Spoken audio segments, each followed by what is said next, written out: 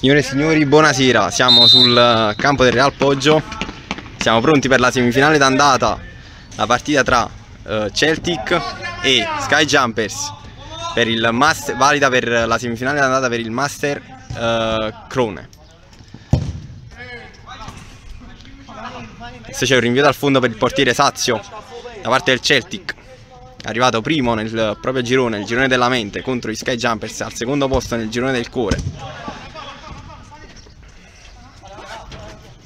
Palla in difesa per il Celtic che cerca di impostare. Si fa vedere Carrano, passaggio sbagliato, però non ne approfitta Romeo e il pallone va sul fondo, ancora una volta Sazio ad impostare. Ecco ancora il Celtic che fa fatica adesso ad uscire dalla propria area di rigore con Elia. Valerio il tractor lui sbaglia passaggio per Truglio e adesso imposta con Esposito il Celtic. C'è rimessa laterale adesso per Romeo, per gli Sky Jumpers.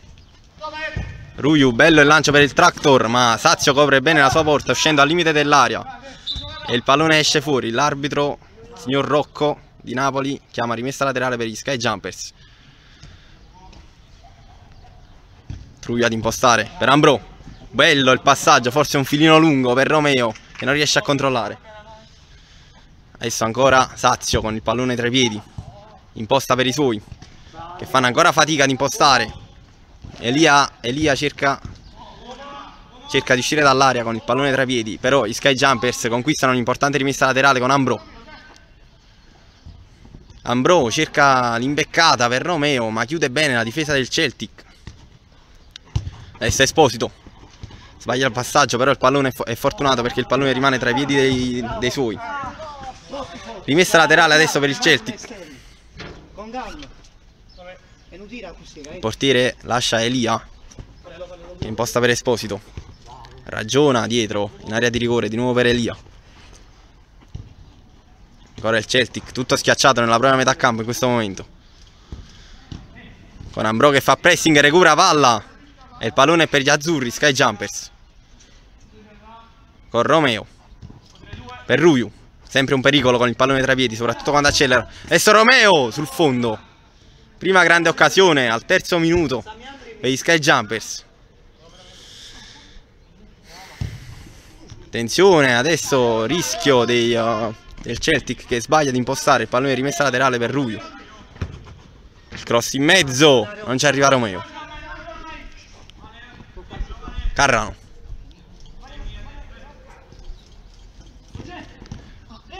Truglio forse commette fallo, ma l'arbitro applica il vantaggio e poi torna sui suoi passi e assegna punizione per Pede.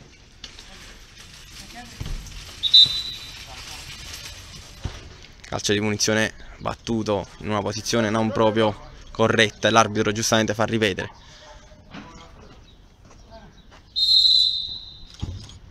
Pede, lancio per Carrano, ma chiude Truglio, la grande difensore. La vecchiaia non si fa sentire. Adesso Pede per Esposito che controlla, si avvicina all'area minaccioso, però il Celtic perde palla adesso. Truglio, ma Sazio chiude bene su Ambrò. Attenzione, rimessa per il Celtic. Ruiu ha sbagliato l'aggancio, poteva essere molto buono se l'avesse fatto in maniera perfetta. Adesso Annunziata insolitamente a porta al posto dell'infortunato Bellame, il capitano degli Sky Jumpers. Vedremo se la sua assenza si farà sentire. Adesso il Celtic riesce a guadagnare un'importante rimessa laterale che gli permette appunto di respirare. Comunque attenzione a Bro, pallone lì però Sazio si fa sentire.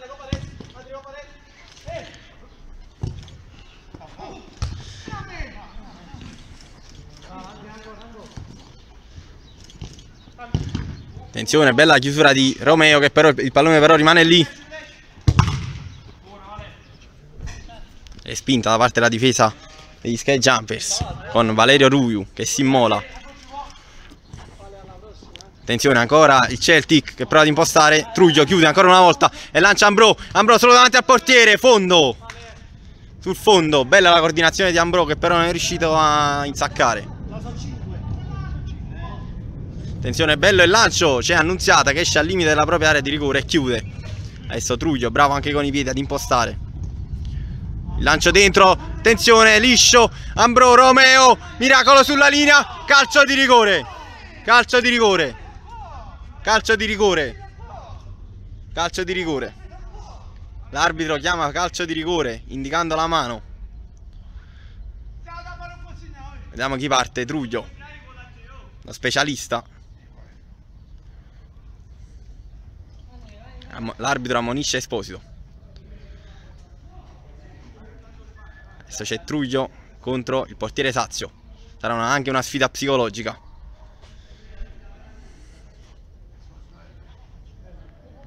L'arbitro segna il nome dell'ammonito. Colpo di mano involontario, ma da ammonizione. Attenzione, parte Truglio. Rete 1-0. È il vantaggio degli Sky Jumpers con Truglio, meritato. Ecco che esce Ambro al posto di Milone. E Carrano gioca subito per il suo compagno Pede, che prova un tiro, ma Annunziata non si fa trovare impreparato. Adesso Truglio per Ruiu, che scatta come un fulmine, ma chiude il portiere. Laterale, rimessa laterale per il Celtic. Altissimo il pressing degli Sky Jumpers, che salgono con Milone, Truglio e Ruiu e riescono a conquistare palla, poi perdendola però, e riparte Carrano in contropiede. Carrano, calcio d'angolo, bella parata di Annunziata. Secondo portiere di Sky Jumpers. Attenzione a Pede, ancora per Esposito, già ammonito, ricordiamo. Esposito dentro per Truglio che chiude. Milone riesce a tenere il pallone in campo e la va da dietro. Adesso rimessa laterale per il Celtic. Sta salendo comunque il Celtic. Dopo lo svantaggio sta tentando appunto di ricostruire e riportare il punteggio in parità. Adesso Esposito contro 2. Riesce a tenere il pallone. Attenzione al Celtic, solo davanti al portiere. Annunziata si supera su Pede. Calcio d'angolo. Pede per Esposito. Esposito ci prova. Non la tocca benissimo, c'è fondo. Annunziata imposta per Romeo. Si fa vedere Ruiu, ma viene ignorato al momento. Rimessa sempre per gli Sky Jumpers. Ecco ancora Milone, uno dei suoi primi palloni giocati, perché è appena entrato. Milone, lancio lungo, chiuso.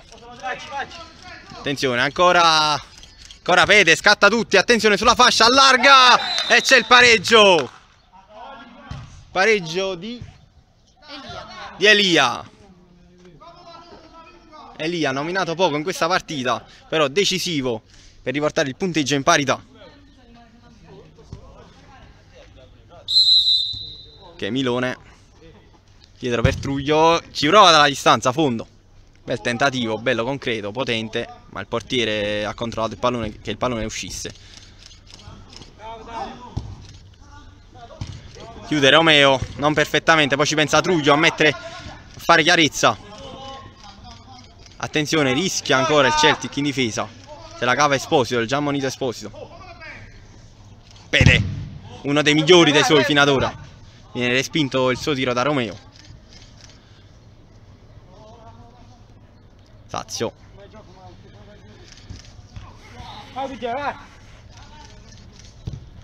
Ancora attenzione Carrano, che la dà dietro ad Elia. Stoppa con il petto, secondo l'arbitro, Pede. C'è ancora Esposito, già ammonito. Prova ad impostare, chiude ancora Truglio. Devo aiutare, ci stiamo fermando. Pede, ancora lui, supera ancora Romeo e chiude Ruiu ancora una volta. Si fa sentire qui dalla panchina Ambro, che richiama i suoi all'attenzione. Esposito, Carrano torna dietro, attenzione. Pallone forse è uscito, no, secondo l'arbitro. Carrano, attenzione, il portiere si infortuna. Vediamo Fabiana Colucci impegnata a fare il suo lavoro. Il portiere si è ammazzato, commentano dalla panchina. L'arbitro va a sincerarsi delle sue condizioni.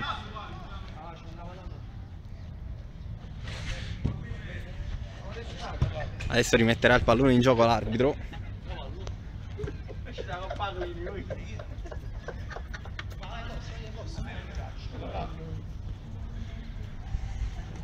L'arbitro rimette il pallone in gioco con Milone che la riconsiglia molto sportivamente ai suoi avversari. E c'è ancora una volta Elia per Esposito. Esposito lancia lungo, prova a lanciare ma Annunziata chiude in maniera perfetta. Esposito, Elia supera Milone con qualche difficoltà e poi lancia lungo per Carrano, ma il pallone va sul fondo. Adesso Ruiu, che potrebbe essere l'arma letale per gli Sky Jumpers. Truglio, lancio lungo, chiuso.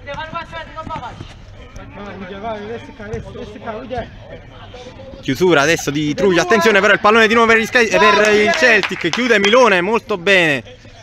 Ottimo intervento di Milone. Adesso Ruiu, dietro per Truglio. Truglio sappiamo che è molto forte con i piedi, attenzione infatti, ecco il lancio per Milone ma chiude Sazio, che si fa nuovamente male.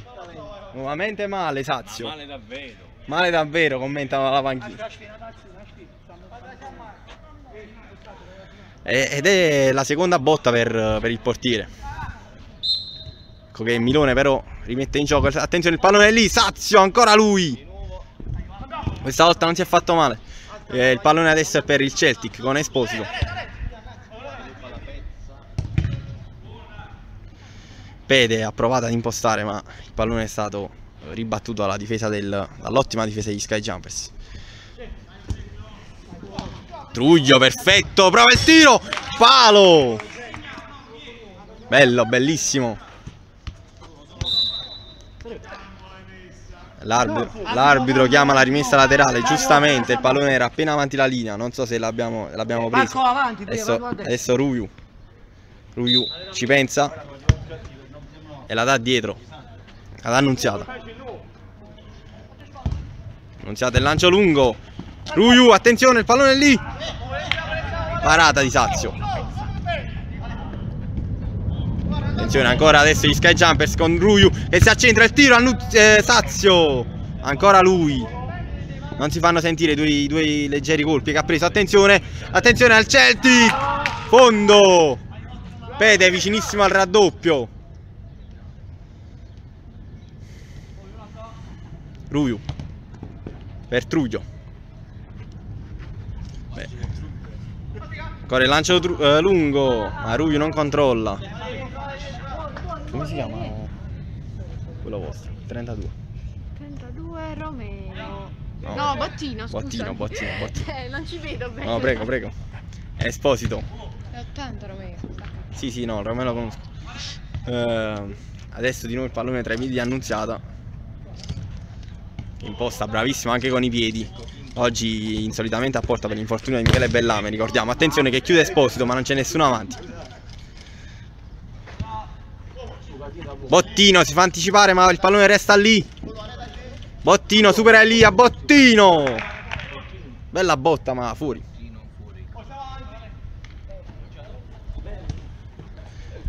Adesso ancora il Celtic con il solito Pede che accelera e poi la dà a Carrano. Ancora dietro per Pede. Attenzione il pallone è lì. Truglio ci mette una pezza e la mette in fallo laterale. Esposito. Lancio lungo per Pede che si coordina ma sbaglia Milone e l'arbitro chiama giustamente la rimessa laterale. Il pallone è in movimento. Carrano, attenzione, deviazione da parte di Truglio ma il pallone in calcio d'angolo, vicinissimo al vantaggio di nuovo il Celtic. Pede in mezzo, ancora Truglio che ha rischiato poco fa. Attenzione il pallone è lì. Elia la dà per Pede, chiude Truglio, ancora impeccabile. Il pallone adesso è dietro con Sazio che imposta per Pede. Ora Elia. Pede semina il panico. Pede ancora lui. Pede, rete di Pede, 2-1. Bellissima azione, ancora lui. Mamma mia, sta veramente spaccando in due gli Sky Jumpers con queste sue cavalcate. Adesso attendiamo la risposta di Valerio Ruiu, che potrebbe, con una delle sue azioni cavalcate sulla fascia, potrebbe riportare il punteggio sulla parità. Truglio, Milone subisce fallo ma continua. Milone per Ruiu, forse un po' lunga, infatti Ruiu non ce la fa.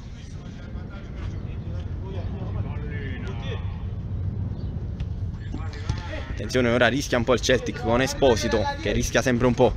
Per Pede, adesso Pede in mezzo a due, rischia lì e infatti la perde. Milone, Esposito, Truglio con la punta, ancora una volta Milone, bottino, parata di Sazio, ma è impreparato quest'oggi. Esposito, allarga per Pede, sempre largo a sinistra. Pede per Esposito, 3 contro 2, attenzione, Pede in area di rigore, Annunziata in calcio d'angolo. Ancora Pede, sempre lui incaricato. Elia, l'autore del primo gol del Celtic. Ancora Elia, tiro sul fondo.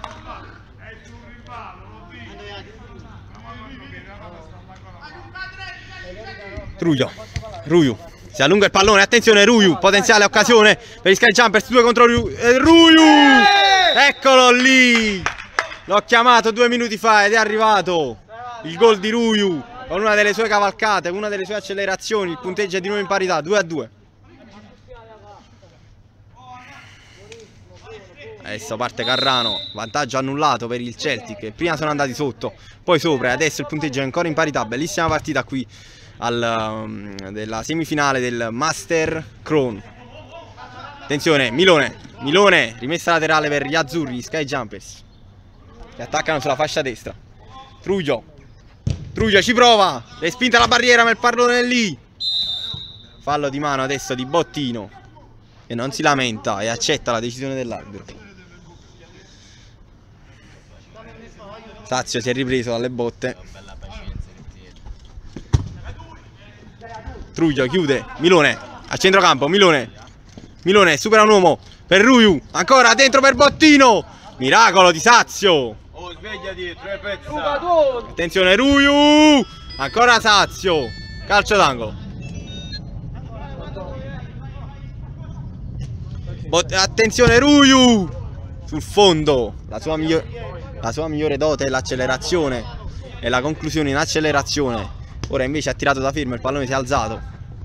Pede, lancio lungo, Ruiu chiude, attenzione Bottino, rete, 3-2, Bottino, gli Sky Jumpers in vantaggio.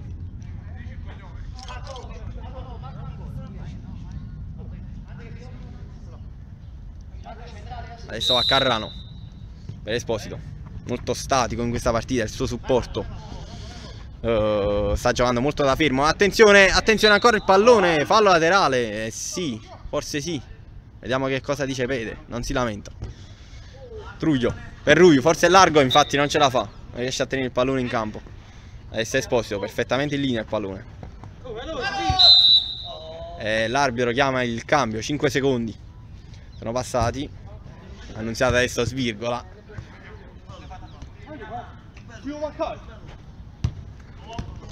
Bottino, Truglio sbaglia questa volta il passaggio in fase di impostazione, sempre, quasi sempre impeccabile, tranne questa volta. Adesso ancora Esposito, già ammonito, ricordiamo, in occasione del calcio di rigore degli Sky Jumpers. Carrano, trasformato poi da Truglio.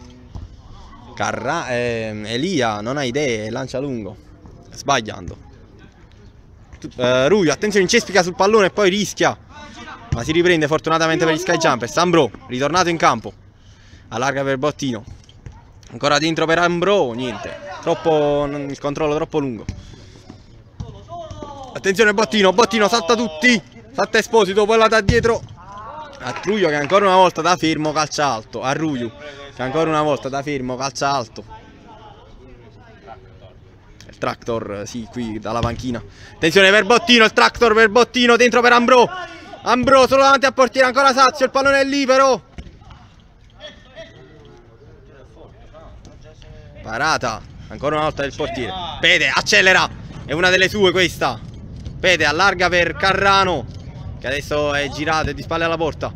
Carrano ancora, Carrano contro Truglio, lo salta, però si allunga il pallone, il portiere non è in aria, ora sì, è annunziata la salva e adesso esce addirittura. Adesso Pede, ancora Pede, semina il panico, Pede, si allunga il pallone e Truglio chiude, rimessa laterale. Va Esposito ora, Esposito,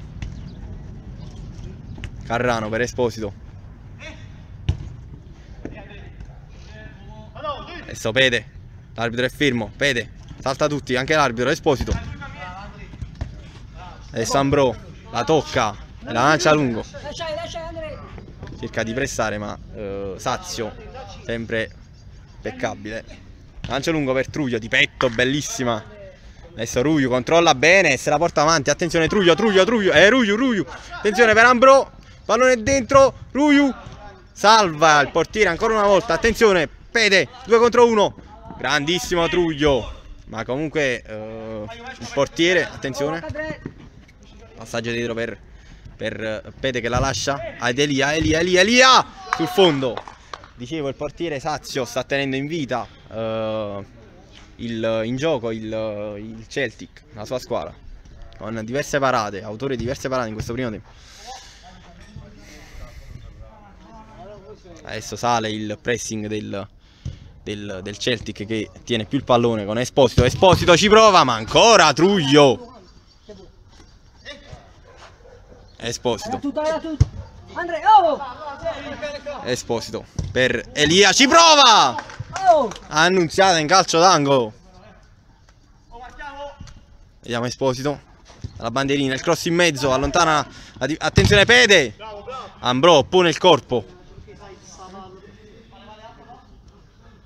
Sazio per Pede, molto sudato Pede, lo vediamo tutto rosso in faccia, a dimostrazione appunto che sta sudando davvero la maglia. Attenzione Elia, 3 contro 1, sbaglia Elia, l'impostazione per Carrano, il passaggio decisivo. Adesso annunziata per Truglio che imposta per Ruju, il tractor. Attenzione ancora Ruju per Bottino, attenzione tocco in aria. Attenzione, che cosa ha fischiato l'arbitro? Calcio di punizione. Attenzione, già ammonito. Esposito è già ammonito. Non è fallo. Ah no, non ha ammonito, però c'è punizione.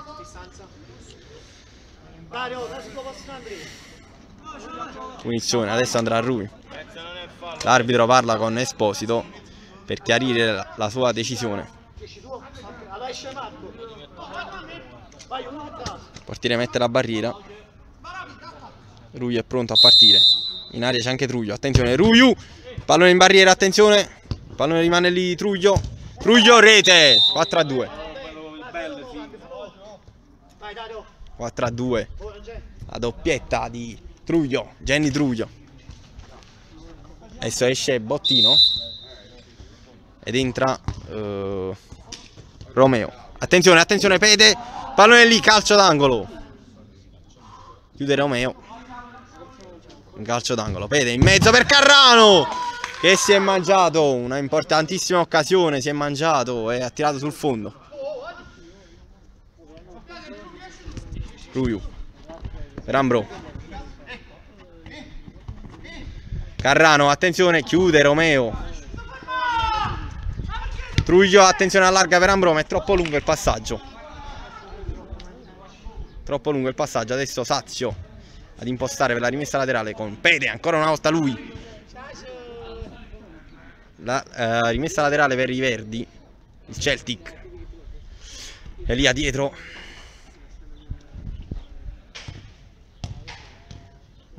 Pede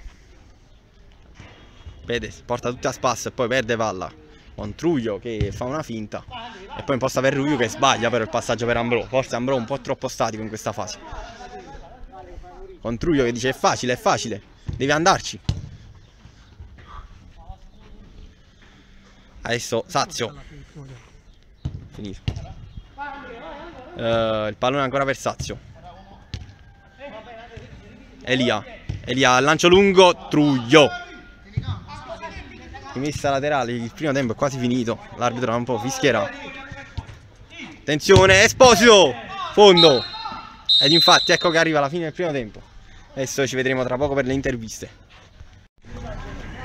Allora, eccoci qui con il portiere che sta tenendo in vita il Celtic in questo momento. Il primo tempo si è chiuso sul 4-2 per gli Sky Jumpers. Meno male però che ci sei stato tu che hai tenuto in vita la tua squadra. Adesso per cosa vi aspettate da questo secondo tempo? È una partita un po' difficile, gli avversari giocano bene, sono molto bene chiusi in difesa, ma speriamo che nel secondo tempo riusciamo a giocare meglio e a vincere questa partita. Speriamo soprattutto che dovrai fare meno interventi, no? Sì, speriamo. Va bene, grazie. Lo diciamo che c'è anche Annunziata, ecco i due portieri. Intervistiamo anche Annunziata, chiamato meno in causa, comunque anche quando è stato chiamato in causa anche lui ha fatto belle cose, belle parate. Ho fatto il mio meglio, una partita difficile, gli avversari sono molto tosti.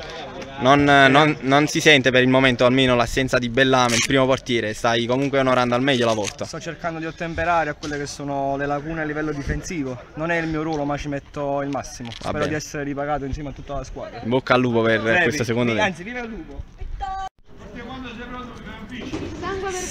L'arbitro chiama Annunziata chiedendogli appunto se è pronto e aspettiamo tutti lui, reduce dall'intervista, si è un po' emozionato e adesso c'è Pede dopo che Annunziata ha dato l'ok. Ruiu, attenzione per Pede imposta per Carrano, Pede la triangolazione, Pede ancora lui, si allarga, Pede il tiro, fondo. Peccato, ci dicono qui i tifosi. Dagli spalti. Carrano, ma chiude Milone. Ottimo. Attenzione, Elia controlla, il pallone è dentro. Attenzione, forse rimessa dal fondo? Sì, rimessa dal fondo. Milone.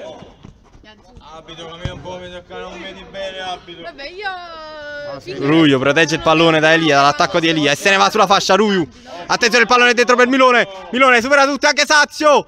Mamma mia! Mamma mia, ha fatto una grandissima giocata e poi a porta vuota era defilato però e ha tirato fuori. Ma era molto defilato, era difficile. Fede.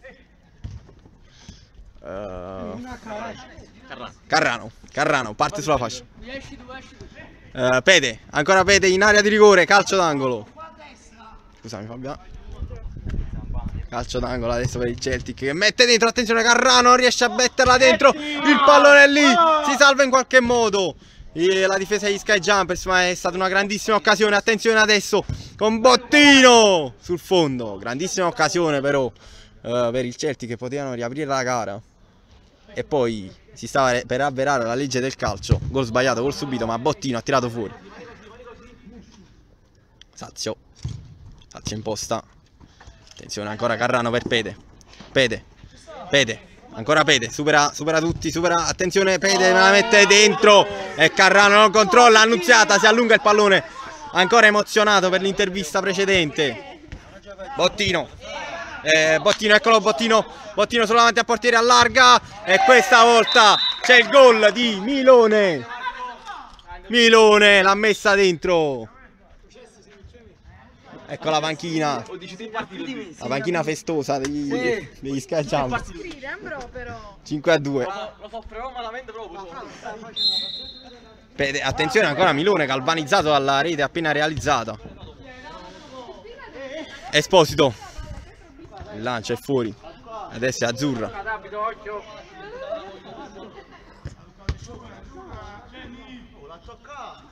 Pede prova a rubarsi una rimessa laterale ma l'arbitro non glielo permette. Attenzione Ruiu sulla fascia, ancora Pede che se l'è presa anche con il telecronista qui. Attenzione, c'è Pede ancora lui alla rimessa laterale, ma c'è Ruiu che si mette davanti. Attenzione ancora Ruiu, fondo. La stava per chiudere Ruiu. Ecco Pede, uno dei migliori dei suoi, anzi forse il migliore per Carrao. Pede è in rete. E questa volta se lo merita Pede perché sta veramente giocando una bella partita. E adesso 5-3.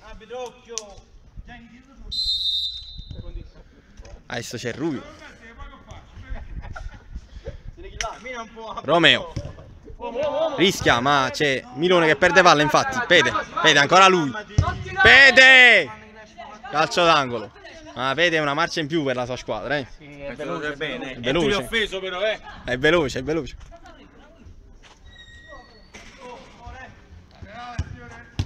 Pede. L'arbitro richiama la rimessa laterale. Attenzione, Esposito ha provato il tavin vincente, ma si è opposto Ruiu. Ancora Esposito per Pede che la lascia scorrere, non è riuscito, forse troppo stanco. Non è riuscito a mettere il piede. Ora c'è Romeo che lancia lungo per Bottino. Troppo lungo.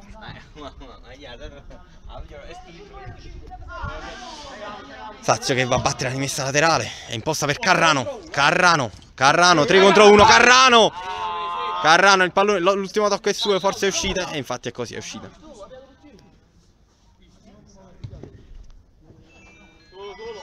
Ruiu. Pede un po' nervoso in questa fase, però sta giocando molto bene. Ricordiamo che c'è anche il ritorno. Esposito, Pede, ancora Pede. L'arma vincente dei Celtic, chiude Romeo.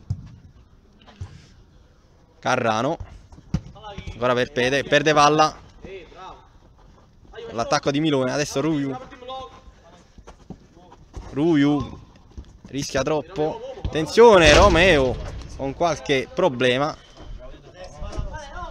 Adesso va di nuovo Pede a battere la rimessa laterale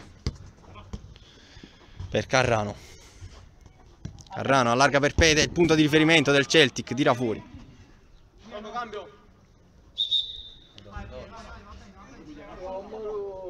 Cambio, entra Truglio, il leader della difesa, esce Milone, stanchissimo, guardate, tutto rosso in faccia. E lei la bronzatura, non è? La bronzatura. È andata a Barcaturo ieri. Pede dentro per Carrano, di nuovo Pede, ma chiude Romeo. Pallone largo per Esposito che ritorna a Pede. Pressing su di lui, Pede li supera tutti e poi mette in mezzo.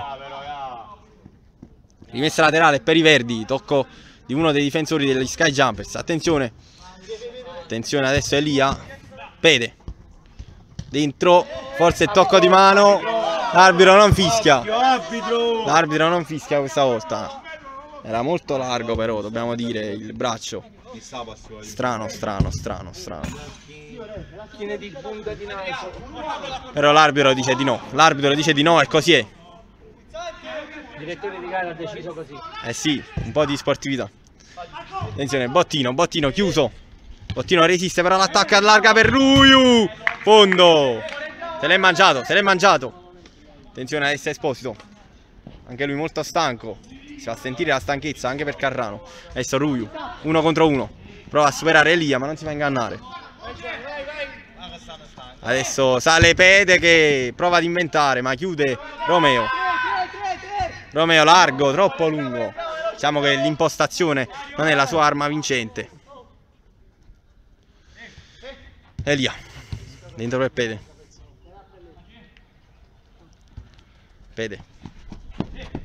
Ancora Pede sulla linea, la tiene ma Romeo chiude.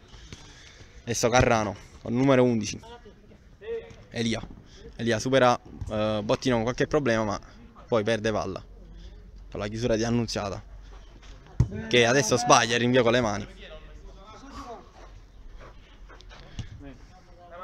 Esposito dentro per Elia che lancia lungo, attenzione, rischio di Romeo che ha toccato, ha spizzato il pallone mandando in controtempo Annunziata. Adesso c'è calcio d'angolo per Pede. Esposito, Pede ancora per Esposito, ora deve concludere, è troppo tardi, infatti chiude Bottino che rischia. Adesso Ruiu parte e si porta il pallone in rimessa laterale. Adesso la rimessa è per i Verdi del Celtic.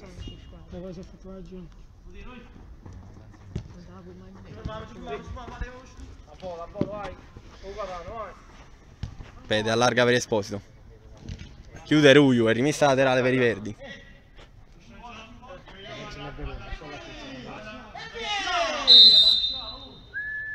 Esposito ha aspettato il fischio dell'arbitro, adesso conclude Pede, calcio d'angolo. Uno dei migliori in campo nonostante il risultato negativo per la sua squadra in questo momento. E Pede che adesso svirgola però. Era difficile comunque. Attenzione Elia, rimette in gioco Elia. Attenzione, attenzione, grande opportunità adesso per Bottino, lanciato a rete. Bottino forse perde l'attimo, supera tutti. Ha perso l'attimo, doveva concludere subito. Invece ha pensato di scartare Esposito, adesso rimette dentro, ma c'è il portiere Sazio ancora una volta. Attenzione, attenzione Elia sulla fascia, supera Truglio. E poi sbaglia ad impostare, sbaglia Carrano il controllo. Adesso Bottino, Bottino dentro per Ruiu. Ancora Sazio, ancora Sazio. Ruiu per Bottino sul fondo. Comunque ancora Sazio, veramente dopo il primo tempo sta comunque confermando la qualità delle sue prestazioni. Attenzione, ci ha provato Esposito, ma Annunziata, che ha visto Annunziata fuori dai pali, ma Annunziata non si è fatto trovare impreparato.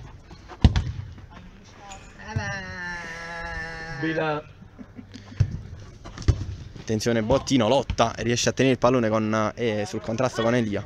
Ruiu va dietro da Truglio. Truglio, lancio lungo, chiuso.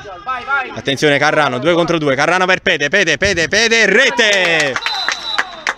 Pede, 5-4. Riapre la partita. Pede, ma veramente uno dei migliori in campo per il Celtic, sicuramente. Sta tenendo in vita insieme a Sazio. E adesso striglia i suoi come Cristiano Ronaldo nella partita di ieri. Entra Ambrò, esce Bottino. Stanchissimo. Chiedono di accendere le luci. Faccio accendere io. Romeo, Truglio. Adesso i Sky Jumpers devono conservare il vantaggio residuo. Truglio, Ruiu, lancio lungo e Sazio fa uscire. Sazio per Pede. Pede ancora lui. Per Carrano. Carrano si allarga, il tiro fuori. Bella giocata anche quella di Carrano. Ruiu lotta e vince il contrasto, ma Carrano torna e imposta dietro per Sazio. Elia. Ancora Carrano, attenzione al pressing di Ambrò. Sfugge e allarga per Pede, che prova ad imbucare il pallone come se stessimo giocando a golf, ma c'è Truglio. Attenzione Esposito, Esposito sulla fascia, attenzione, rimessa laterale per il Celtic. Intanto si sono accesi i riflettori qui sul campo del Real Poggio, il campo C. Pallone dentro, chiude senza problemi giocatore degli Sky Jumpers. Romeo, volevo dire. Ecco qua Gianni Truglio che vede Romeo e lo serve perfettamente. Romeo cambia per Ambrò che controlla il pallone e la dà. Attenzione, attenzione Ambrò sul fondo. Ambrò, ma anche lui questa non la doveva sbagliare, poteva controllarla. Attenzione adesso a Pede con il pallone tra i piedi, è sempre imprevedibile. E adesso questa volta sbaglia. Questa volta sbaglia, chiuso bene da Romeo che lo sta marcando abbastanza bene nonostante i diversi gol di Pede. Penso siano almeno 3 i gol di Pede. Ecco qua, Pede. Pede allarga per Esposito. Adesso Elia, Elia, attenzione, Elia sul fondo. Ottimo telecronista. Ottimo telecronista. Attenzione, c'è calcio d'angolo però. Ruiu, ma che si è mangiato anche lui però. Ottima la copertura di Sazio, che ha limitato lo spazio e la possibilità di Truglio di colpire a rete. Adesso c'è calcio d'angolo, forse era rimessa laterale, ma l'arbitro ha detto che va tutto bene. E adesso c'è Pede. Ragiona il Celtic. Elia per Pede. Pede, lancio dentro per Carrano. Palo, pallone è lì. Carrano però poi troppo stanco, forse non riesce a colpire bene il pallone.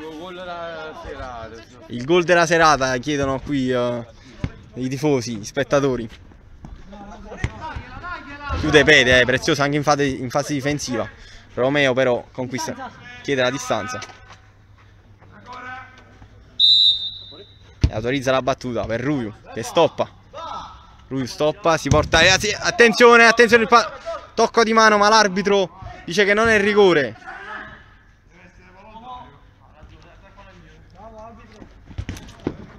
Attenzione la palla. L'arbitro dice che è verde, anche se forse era azzurra. Però l'arbitro ha detto così. Pede.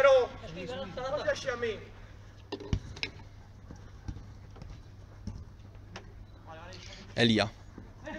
Imposta. Ruiu chiude. Pede. Si gira. E la dà a Carrano. Pede. Scusami. Pede. Ancora Pede. Dentro per Ambrò, però.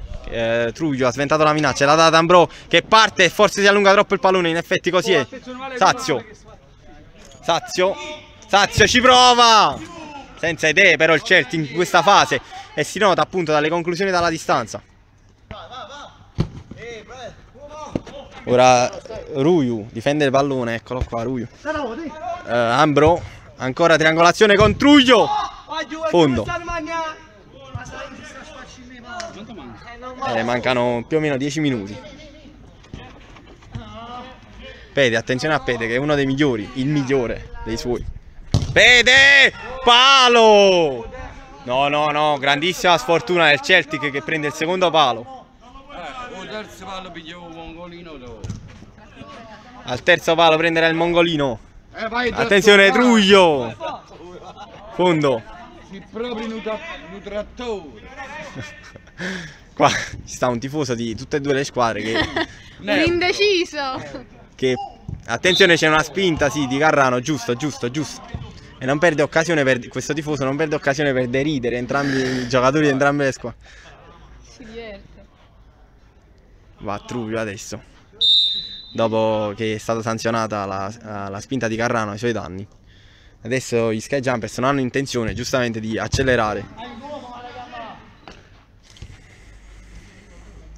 È entrato Milone da poco al posto di Ambrò, stanchissimo. Forse le troppe sigarette, non so se fuma. Boh, vabbè. Ma chi? Ambrò. Sì, allora le troppe sigarette l'hanno rallentato. Carrano. Vai a fare benzina o trattore. Carrano. Ecco, il trattore ha finito benzina, i commenti. Attenzione Esposito. Ci prova, calcio d'angolo però, perché Romeo ci ha messo il piede destro. Fanno cambio con trattore, mi mette la palla meccanica. Qua ce l'hanno con il trattore, poverino. Eccolo qua il trattore. Truglio, attenzione, 3 contro 0. E qua Romeo non può sbagliare, Romeo dentro per Milone. Rete! 6-4. Milone. Non potevano sbagliare, erano 3 contro 0. Bottino esulta.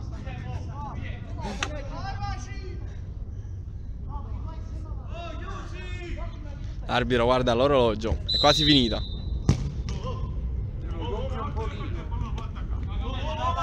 Vede, forse troppo nervoso.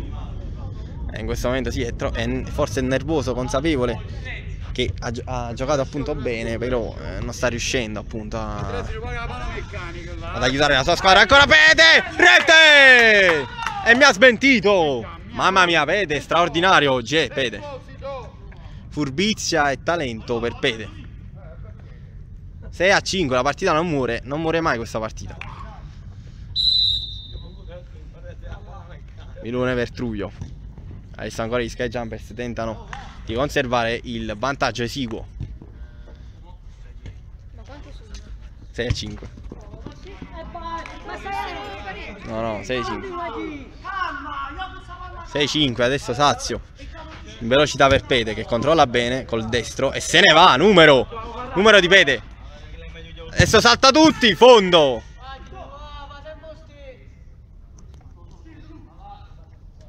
Non mollare, Pede. Attenzione, il Celtic aveva quasi recuperato il pallone con Carrano. Vediamo adesso gli Sky Jumpers che ragionano con Truglio che cerca il lancio lungo per Ruiu. Bello lo stop Ruiu. Fondo. Elia per Pede. Attenzione, la bella triangolazione con Carrano e Annunziata evita il calcio d'angolo. C'è rimessa laterale però con Pede.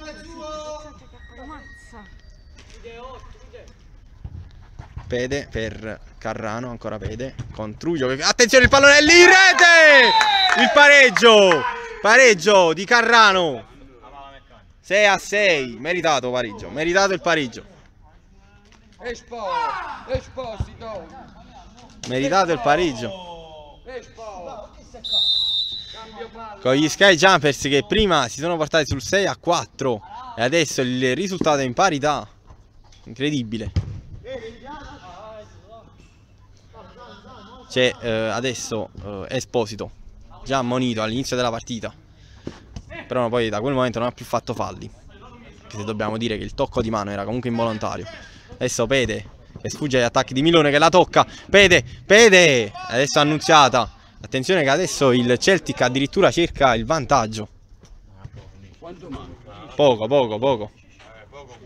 Aspetta, mo te lo dico. Attenzione, chiude Romeo.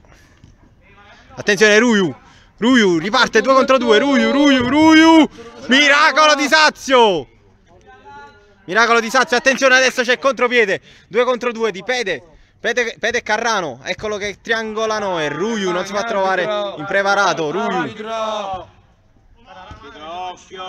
Milone sbaglia, troppo frettoloso. Elia, ancora Elia, 3 contro 2. Elia, Annunziata, mamma mia.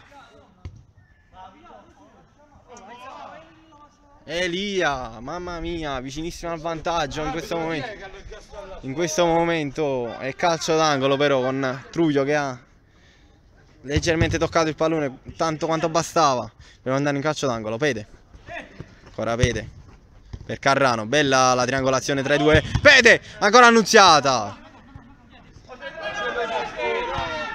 3 contro 2, attenzione. Ruiu se ne va, semina il panico. Ruiu, fondo, era bellissima, nessuno ci ha creduto. Milone non ci ha creduto, adesso Sazio. Ma c'è Truglio.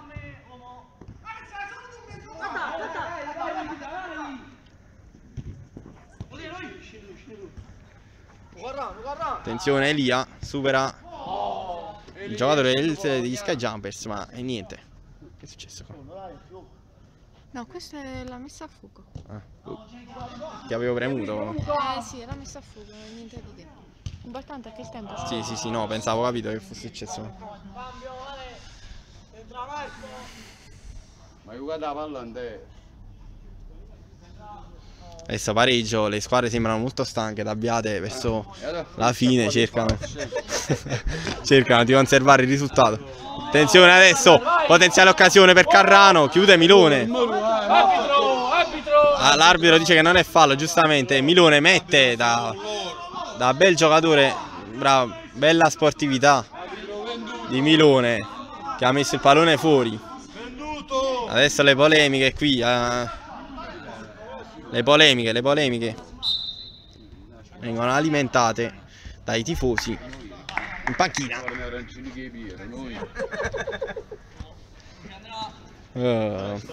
Romeo, Truglio, i suoi sono tutti marcati. Attenzione però, Milone si smarca. Sazio, mamma mia, bel portiere Sazio. Attenzione, Milone si allunga il pallone, ancora Milone, Sazio. Elia, ancora l'arbitro non fischia. Ruiu, fondo. Molte polemiche sui falli di mano. Molte le polemiche sui falli di mano quest'oggi. Pede, triangolazione con Carrano, una delle loro. Pede, ancora per Carrano. Questa volta Carrano si dimentica il pallone dietro, ma il pallone è ancora lì. Per Pede, vantaggio per Esposito che la mette, che tira, ma Annunziata si supera ancora una volta.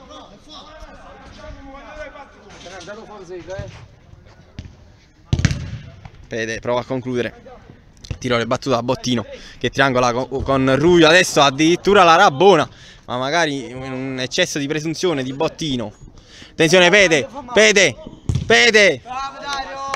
fallo laterale chiuso da Romeo. Eccesso di presunzione però di Bottino, che in questa fase non doveva fare quella giocata. Attenzione Romeo, Romeo allarga, attenzione Elia, Elia ha provato il numero ma si è allungato il pallone. Attenzione Annunziata, attenzione Ruiu, 2 contro 1, Ruiu, traversa, ha scheggiato la traversa il pallone, ha scheggiato la traversa, giusto Ambro? Ha scheggiato la traversa. Sazio per Pede che si è spostato nel frattempo a destra, il triangolo ancora con Carrano. Brutto fallo di Romeo. Attenzione, vediamo l'arbitro, si avvicina minaccioso a Romeo. Rosso andava in porto, rosso! Rosso no, è giallo, è giallo. Rosso o è doppia munizione, è uguale. Attenzione, i tifosi sono imbufaliti. Arbitro è rosso! Un bicchiere a me, se è rosso. Qui i pareri si dividono. Voglio, io sono sportivo. È sportivo, voleva l'espulsione. Fischia l'arbitro. L'arbitro era rosso, al limite arancione, Fischia l'arbitro che mette la barriera. Attenzione che adesso Carrano ci sarà lo specialista delle punizioni, ma da non sottovalutare che sulla sinistra c'è Pede da solo. Ecco Carrano che parte. Bella la parata di Annunziata, il tiro era abbastanza centrale. L'arbitro si mette in mezzo ma favorisce involontariamente. Favorisce involontariamente. Attenzione il Celtic, però poi sparano fuori. Attenzione Bottino. Sazio. Bella, veramente bella la partita di Sazio. Attenzione adesso Bottino va dal... Attenzione Truglio, dimenticato dalla difesa avversaria. Truglio è stato dimenticato e l'ha messa dentro. 7-6, adesso un po' di polemiche con l'arbitro. Adesso le polemiche un po' con l'arbitro del Celtic. Attenzione, adesso hanno poco tempo il Celtic. Il tiro ribattuto da Romeo che si difende come può. Elia. Largo per Esposito, una delle ultime occasioni. Pede supera, punizione, giusto. Arbitro, ma non bello giallo, ma lo tanto ci vuole imparare.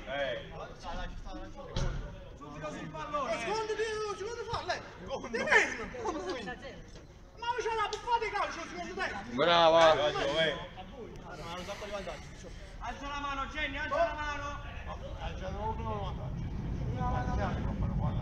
I vantaggi ci stanno. Giustamente l'arbitro spegne le polemiche dicendo la sua. No, adesso Pede ha sul piede il pallone del pareggio, vediamo che cosa succede. Pede allarga per Elia, Annunziata. Pede dentro, Ruglio allontana, Ruiu, ed è finita, 7-6 per gli Sky Jumpers. 7-6 per gli Sky Jumpers. Adesso a tra poco con le interviste. Ecco qui l'intervista con Jenny Truglio, il migliore in campo della sua squadra. Troppo alto per me, ecco qua. Allora, Lo un po' tutti questa cosa. allora, Jenny, è stata una partita dura, siete andati sul doppio vantaggio, poi hanno pareggiato e alla fine comunque l'avete spuntata. Ma è stata una parte della partita dura, è stata una partita bellissima perché noi conoscevamo i nostri avversari, sappiamo la loro forza perché comunque abbiamo visto tutte le loro partite, abbiamo anche un po' studiati, però quando stai in mezzo al campo vale poco la tecnica, vale poco la tattica. Vale molto anche il cuore, noi ci abbiamo messo tanto cuore e siamo riusciti a vincere questa partita. Come nel girone, il vostro girone, il girone del cuore, giusto? Quindi... Sei preparato però, bravo? Sì, ogni tanto vedo qualcosa.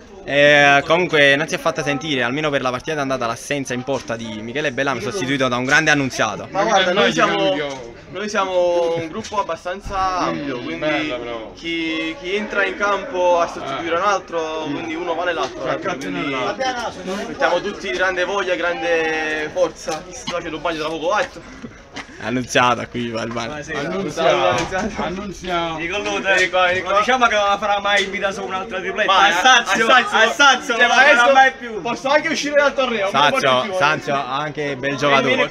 Un parere su Sazio. Un parere su Sazio. Simone Sazio è fortissimo, ragazzi. Eccolo qui, Sazio, intervistato a fine primo tempo. Ed elogiato anche dai suoi. A parte che è un amico, ma poi No, è bravo. Tra i pali è straordinario. Bravissimo portiere, complimenti.